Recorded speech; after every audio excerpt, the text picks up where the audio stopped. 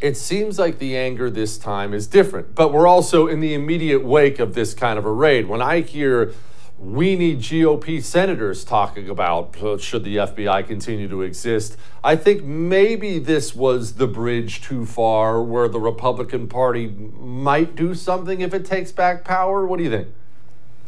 Well, I don't know what they're going to do, because you see Dan Crenshaw saying, standing for the FBI, which is a weird thing to come out and do at this point in time. So you wonder what the Republicans are going to do, right? We know that Grassley had a hearing, a so-called hearing, and Ray showed up, blew it off, and then said he had to leave early.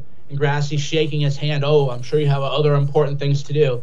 No, he doesn't, Senator, have anything important to do. He's going to see hookers or something. Who knows what he's going to do? Going to go meet with the Epstein ring. Who knows what he's going to do? But it's not nothing important. So that's unfortunate. But they have, it's a weird thing, because, you've studied communism. I have. We've studied the Stasi. And we know that people, unfortunately, will endure a lot of injustice before they revolt. And you wonder, how much are people going to put up with?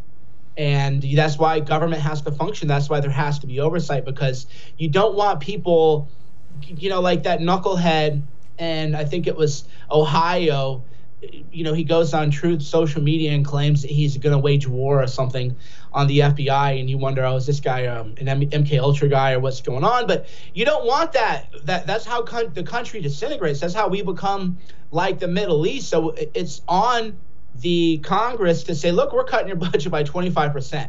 You're done. We're cutting it for 25%. You can focus on real crimes. There's a lot of human trafficking happening. You can focus on that. And all this counter-espionage stuff, you people are goobers. You can't stop any real terrorism anyway. Maybe you're starting it. That has to be done, because otherwise, people are going to go postal, and that's a disaster for everyone, right? You want to live a life. Everybody here wants to just live a nice life. You don't even want to have to worry about the government. And unfortunately, you can't just live a normal life anymore, because they're framing people and setting people up, and even setting up the president, which is the whole Trump thing. I haven't been a Trump guy for a long time, but he was president. He's got a few boxes of stuff. It's things like this that really drive people batty, the gaslighting, the emotional abuse. He was president. Sorry, libs. He knows more classified information than all but maybe 30 people in the entire face of the planet. Just the way it is. Sorry, he was actually president, and he had a few boxes of nonsense. And if by the way, if the secrets are so important, why are they on paper anyway? That's the whole thing is dumb, right? And I think that's why people are, again, kind of losing it. They're like, oh, you had nuclear secret. Then why were nuclear secrets on paper?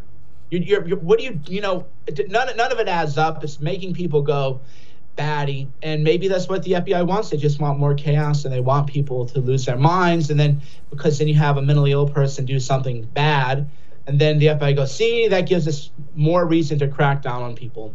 But that's where we are, brother. It's an unfortunate thing, and it's up to Republicans to preserve the social order, and that requires accountability and defunding the FBI if necessary.